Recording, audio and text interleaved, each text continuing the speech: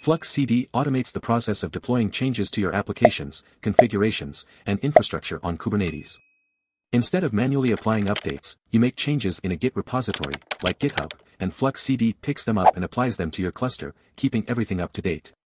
If anything goes wrong, you can easily roll back to a previous version because all changes are recorded in Git.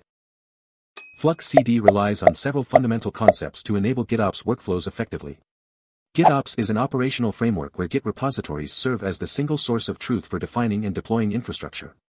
With GitOps, changes are made in Git and automatically applied to your cluster. Flux connects to a Git repository where your Kubernetes manifests or Helm charts are stored.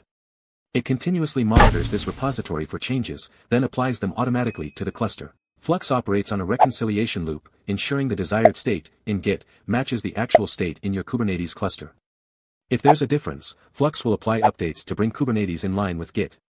Sources: define where Flux should pull manifests from, such as a Git repository or Helm repository. In Flux, customizations are used to apply configurations to clusters. A customization CRD describes how resources are deployed, including manifest paths and sync intervals.